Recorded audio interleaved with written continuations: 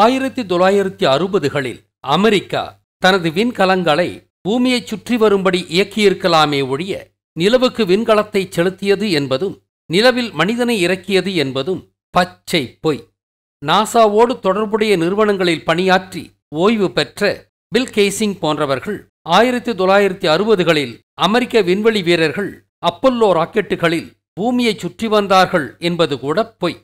அவர்கள் லான்ச் பேடின் லிப்டில் ஏறி இறங்கியதுதான் அவர்களது விண்வெளி சாதனை என்றும் சொல்லினர். அமெரிக்கா நிலவில் இறங்கவில்லை என்பதை நிறுவுவதற்கு மறுக்க முடியாத எண்ணற்ற வாதங்களும் வீடியோ மற்றும் புகைப்பட ஆதாரங்களும் உள்ளன. அவற்றை மறுத்து நாசாவின் அடிவருடிகள் கொடுக்கும் விளக்கங்கள் எல்லாமே அரைகுறை சாக்குப்போக்கு விளக்கங்கள்தானே ஒழிய நம்மை நம்ப வைக்கும் ஆதாரங்கள் அல்லவே அல்ல. அப்படியானால் நிலவில் இறங்கியதாக காண்பிக்கப்பட்ட காட்சிகள் எங்கிருந்து வந்தன? ஒரு மூவி செட்டில் எடுக்கப்பட்டிருக்கலாம் அல்லவா? இப்படி நாம் ஊகிக்கும்படி எடுக்கப்பட்ட திரைப்படம்தான் 1977இல் வெளியான கேப்ரிகான் 1 என்ற திரைப்படம். அந்த திரைப்படம் ஒரு கற்பனை கதையை கருவாக கொண்டு தயாரிக்கப்பட்டது. அதாவது செவ்வாயில் மனிதன் இறங்கியதாக அமெரிக்கா காட்டிய வீடியோ காட்சிகள் ஒரு மூவி செட்டில்தான் எடுக்கப்பட்டன என்ற கற்பனை கதைக்கருவை மையமாக கொண்டு தயாரிக்கப்பட்ட ஒரு கிரைம் த்ரில்லர் திரைப்படம்தான் கேப்ரிகான் 1 என்பது.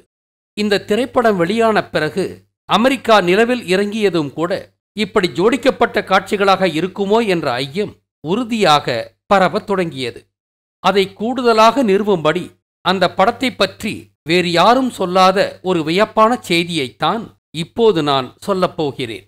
அந்த படத்திற்கு ஃபேக்டு லேண்டிங், ஃபேண்டம் லேண்டிங் என்றெல்லாம் பெயரிட்டு இருக்கலாமல்லவா? அதை விடுத்து ஏன் கேப்ரிகான் 1 என்று பெயரிட வேண்டும்? கேப்ரிகான் ஜோடியாக் என்பது மகர ராசிதானே. மகர ராசி என்பது கிருஷ்ணனை குறிப்பதுதானே.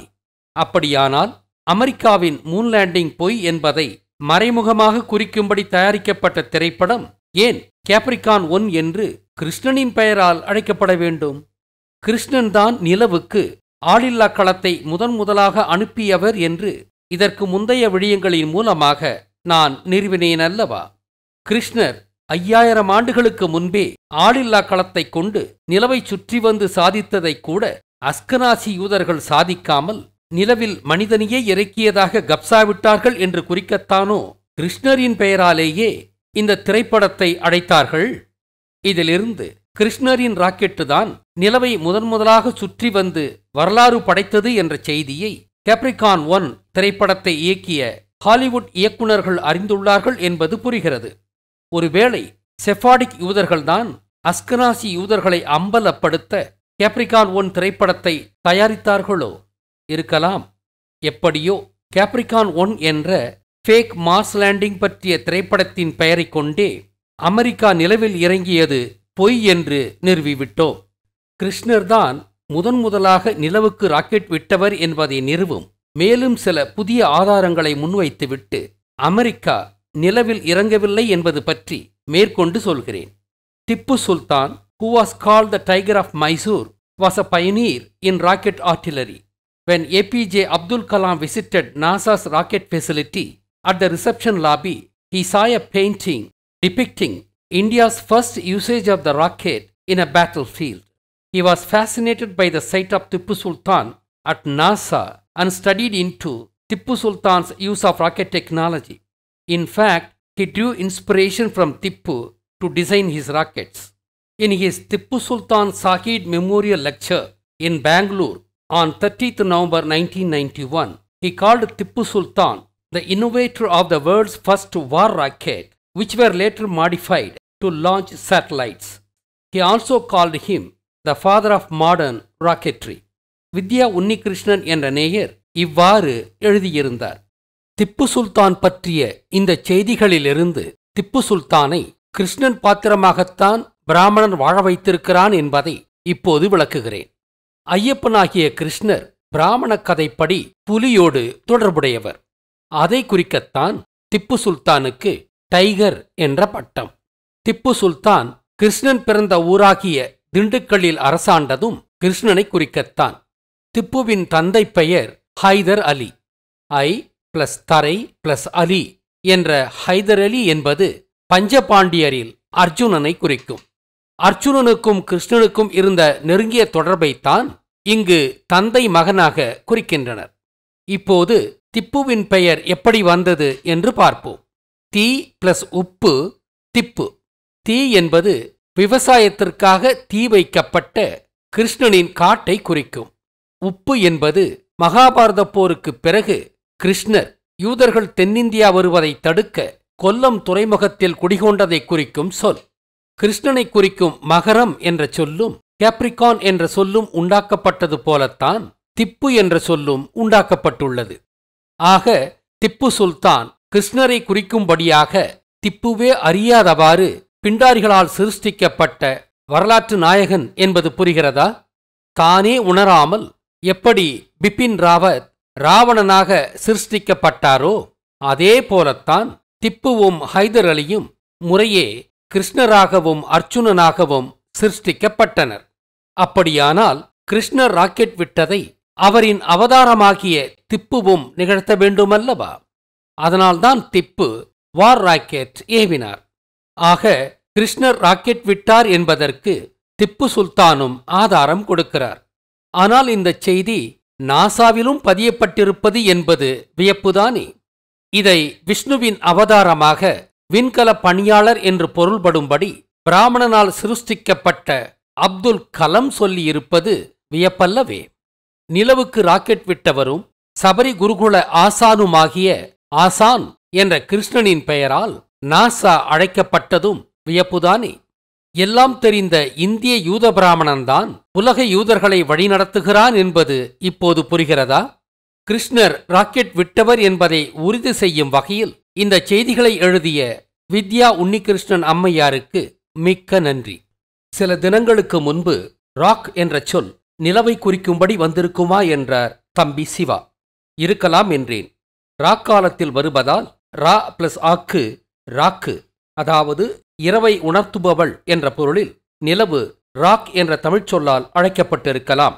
அதைத் தொடர்ந்து இனிமையான நிலவு என்ற பொருளில் ராக் பிளஸ் இனி ராக்கினி ரோக்கினி ரோஹிணி என்று கிருஷ்ணனின் ஜென்ம நட்சத்திரம் அழைக்கப்பட்டிருக்கலாம்.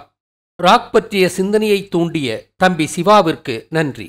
பூமியைச் சுற்றி வரும் நிலவு அது ஒவ்வொரு சுற்றிலும் கடக்கும் 27 நட்சத்திரங்களுக்கு திருமால் கொடுத்த மூல வடிவங்களை ஆராய்ந்து கொண்டுள்ளேன். இந்த 27 நட்சத்திரங்களை நிலவின் மனைவிகளாகவும் இவர்களில் ரோகிணிதான் நிலவுக்கு மிகவும் பிடித்தவள் என்றும் ரோகிணியோடுதான் நிலவு அதிக நேரம் செலவிட்டது என்றும் சொல்லப்படும் கதை கிருஷ்ணரின் ரோகிணி ராக்கெட் நிலவைச் சுற்றி வந்தது என்பதைத்தான் குறிக்கிறது.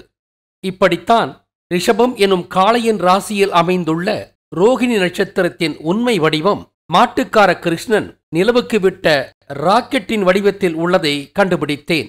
பிள்ளையார்பட்டி விநாயகருக்கு ராக்கெட் வடிவத்தில்தான் மாலை இடுகின்றனர் என்று தம்பி ஸ்ரீராம் சொல்கிறார். திப்பு சுல்தான் கிருஷ்ணனை குறிப்பதால்தான் திருமாலை குறிக்கும் ஸ்ரீரங்கப்பட்டினத்தில் திப்புவிற்கு சமாதி எழுப்பியுள்ளனர். மேற்கூறிய அனைத்தும் சொல்லும் உண்மை என்ன? கிருஷ்ணர்தான் வரலாற்றில் முதலாக நிலவுக்கு ராக்கெட் விட்டார் என்பதுதான். பொல்லோ என்பது கோழி எனும் முருகன் என்றும் ஆப்பொல்லோ என்பது முருகனுக்கு போட்டியாளர்களான ராவண இந்திரர்களைத்தான் குறிக்கிறது என்றும் ஏற்கனவே நிறுவியுள்ளேன். கிருஷ்ணன்தான் நிலவுக்கு முதலாக ராக்கெட் விட்டார் என்பது ஐயம் தெரிவர நிறுவப்பட்டுள்ளதால் அப்போல்லோ 8 உட்பட அமெரிக்காவின் எந்த அப்போல்லோ ராக்கெட்டுகளும் நிலவைச் சுற்றி வரவில்லை என்பது புரிகிறது. இதன்படி ராவணரின் அப்போல்லோ ராக்கெட்டுகளும் கூட பூமியை மட்டும்தான் சுற்றி வந்துள்ளன. அப்படி சுற்றி வந்து அவை எதை சாதித்தன? பூமியின் வளிமண்டலம் உட்பட பலவற்றை அவை ஆய்வு செய்தன. பூமியைச் சுற்றியுள்ள ரேடியேஷன் பெல்ட்டையும் அவை ஆய்வு செய்தன. அப்படி ராவணன் கண்டதுதான் வான் ஆலன் பெல்ட் என்று இன்று அழைக்கப்படும் ரேடியேஷன் பெல்ட். இதை 20ஆம் நூற்றாண்டில் கண்டவரது முழு பெயர் ஜேம்ஸ் வான் ஆலன். இங்கு ஜேம்ஸ் என்பது முருகனை குறித்து இதை முதலாக தனது பலூன் மீதான பயணத்தின் போது முருகன் கண்டிருக்க வேண்டும் என்பதை குறிக்கிறது. ஆனால் வானத்தில் தற்கால வான் ஆலன் பெல்ட்டின் நீட்சியை பார்க்கும்போது அவ்வளவு உயரத்திற்கு முருகனால் பலூனில் பறந்திருக்க முடியாது என்பதால் வான் ஆலன் என்பது ராவணனைத்தான் குறிக்க வேண்டும் என்று புரிகிறது. ராவணன் ராவாணன் என்பதிலுள்ள வான் என்பதுதான் வான் ஆலன் என்பதிலுள்ள வான். ஆலன் அதாவது அல்லன் என்றால் என்ன? அல் பிளஸ் அன் அல்லன்.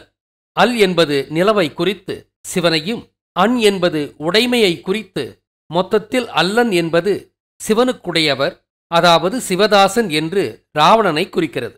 ஆக வான் ஆலன் பெல்ட்டை முதலாக மேப் செய்தது ராவணன்தான். குறிப்பாக வான் ஆலன் பெல்ட்டில் உள்ள முதல் பெல்ட்டை மட்டும்தான் ராவணன் மேப் செய்திருக்க வேண்டும். முதலாம் பெல்ட் 1 கிலோமீட்டர் உயரத்திலிருந்து 10,000 கிலோமீட்டர் உயரம் வரை உள்ளதாலும் அங்கிருந்து பூமியை முழுதாக படம் பிடிக்க முடியாது என்பதாலும், இரண்டாம் பெல்ட் 18,000 கிலோமீட்டரிலிருந்து 60,000 கிலோமீட்டர் வரை நீண்டிருப்பதாலும் அங்கிருந்து பூமியை படம் பிடிக்க முடியும் என்பதாலும், கிருஷ்ணர்தான் பூமியை முதலாக படம் பிடித்தவர் என்பதாலும் ராவணன் மேப் செய்தது முதல் ரேடியேஷன் பெல்ட் மட்டும்தான் என்று நிறுவுகிறேன். இதன்படி கிருஷ்ணர்தான் இரண்டாவது பெல்ட்டை மேப் செய்திருக்க வேண்டும். ராவணன் ஆய்வுக்காக தனது அப்பல்லோ ராக்கெட்டுகளில் வைத்து அனுப்பிய மின்னணு உபகரணங்கள் அனுப்பிய ரேடியோ செய்திகளை கிரகிக்கத்தான் ஊட்டியில் ராவணன் 500 மீட்டர் நீள ரேடியோ டிஷ் ஆண்டனாவை நிறுவினார்.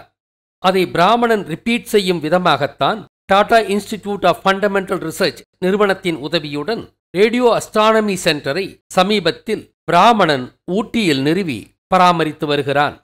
ராவணன் அந்த டிஷ் ஆண்டனாவை ராக்கெட்டுகளுடனான ரேடியோ கம்யூனிகேஷனுக்காகத்தான் நிர்மாணித்தாரே ஒழிய ரேடியோ அஸ்ட்ரானமிக்காக நிர்மாணித்திருக்க மாட்டார் என்பது எனது கருத்து. டாடா என்பது ராவண இந்திரர்களை குறிக்கும் என்பதால்தான் Tata institute of fundamental research நிறுவனத்தின் உதவியுடன் ரேடியோ டிஷ் ஆண்டனாவை நிர்மாணித்துள்ளான் பிராமணன்.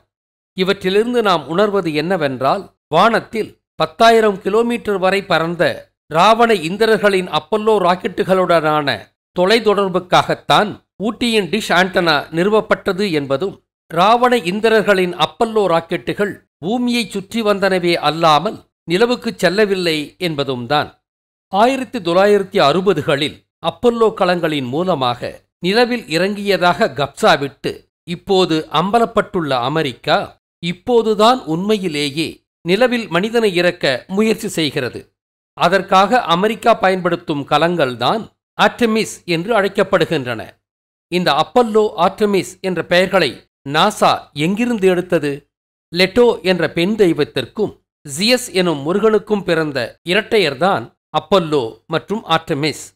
They were also the opposites of one another. Apollo represented the sun and day, whereas Artemis' domain was the night and everything touched by moonlight.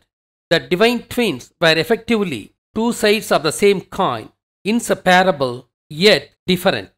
அதாவது Apollo என்பது ஆண், Artemis என்பது பெண். Apollo என்பது நாளோடும் அதாவது பூமியோடும், ஆர்டெமிஸ் என்பது இரவோடும் அதாவது நிலவோடும் தொடர்புடையது. இப்போது நீங்கள் பார்த்து கொண்டிருக்கும் இணைய பக்கத்தை முழுதாக படித்தால் அப்பல்லோ என்பது ராவணனை குறிக்கிறது என்பது தெளிவாகவும், ஆர்டெமிஸ் என்பது கிருஷ்ணனை குறிக்கிறது என்பது ஓரளவுக்கும் புரியும். அப்பல்லோ என்பது பூமியின் நாள் பகுதியையும், ஆர்டெமிஸ் என்பது நிலவையும் குறிப்பதை இப்போது படித்து காண்பிக்கின்றேன். Apollo and Artemis each had dominion over different parts of cycle of day to night. Apollo was given the responsibility of raising the sun each day across the sky from east to west. Naturally, his sister Artemis drew the moon across the sky throughout the night. As such, Apollo became associated with the golden light and Artemis silver light. Overall, Artemis and Apollo worked in tandem to bring light to the world in myth. Ironically, the American spacecraft with a mission to fly to the moon was named after Artemis' brother Apollo. However, a current ongoing program by NASA is called the Artemis program and its goal is to eventually land people on the moon. அதாவது இது நாள் வரை Apollo கலங்களைக் கொண்டு America நிலவுக்கு மனிதனை அனுப்பியது என்று சொன்னது பச்சை பொய். அப்பல்லோ கலங்கள் பூமியை சுற்றி கொண்டிருக்கும் போது அதில் பயணித்தவர்கள் நிலவுக்குச் சென்றதாகச் சொன்னது ஏரியா 51இல் அமெரிக்கா செட்டு போட்டு எடுத்த காட்சிகள்தான். எப்படி சொல்கிறேன்? கிரேக்க புராணத்தின்படி அப்பல்லோ நிலவோடு தொடர்புடைய கலம் அல்ல. நிலவோடு தொடர்புடைய கலம் ஆர்டெமிஸ் மட்டும்தான். அதனால்தான் அப்பல்லோ என்ற பெயரில் அமெரிக்கா நிகழ்த்திய பித்தலாட்ட பயணங்களை நிறுத்தி 50 ஆண்டுகள் கழித்து இப்போது 2022 அமெரிக்கா நிலவைச் சுற்றி வர ஆர்டெமிஸ் 1 என்ற ஆளில்லா கலத்தை அனுப்பியது. 2024 4 மாலுமிகளோடு நிலவைச் சுற்றி வரும்படி மட்டும் ஆர்டெமிஸ் 2 என்ற கலத்தை அனுப்ப உள்ளது. பிறகு 2025 இறுதியில் மனிதர்களை நிலவில் இறக்கும்படி ஆர்டெமிஸ் 3 என்ற கலத்தை அனுப்ப உள்ளது. ஆனால் இப்போதும் அமெரிக்காவால் நிலவில் மனிதனை இறக்க முடியாது என்பதை காலம் உறுதி செய்யும். ஆக அப்பல்லோ, ஆர்டெமிஸ் ஆகிய 2 வகை கலங்களை அமெரிக்கா விண்ணில் அனுப்பியுள்ளது என்பதும், புராணத்தின்படி அப்பல்லோ நிலவோடு தொடர்பில்லாத கலம் என்பதும், ஆர்டெமிஸ் நிலவோடு தொடர்புடைய கலம் என்பதும், தொழில்நுட்ப வளர்ச்சி காணாத 1960களில் அமெரிக்கா அனுப்பிய அப்பல்லோ கலங்கள் பூமியை மட்டும் சுற்றி வந்து தரையிறங்கின என்றும், நிலவில் இறங்கியதாக காட்டிய காட்சிகள் அனைத்தும் செட்டு போட்டு எடுத்த காட்சிகள்தான் என்றும் தெளிவாக புரிகிறது.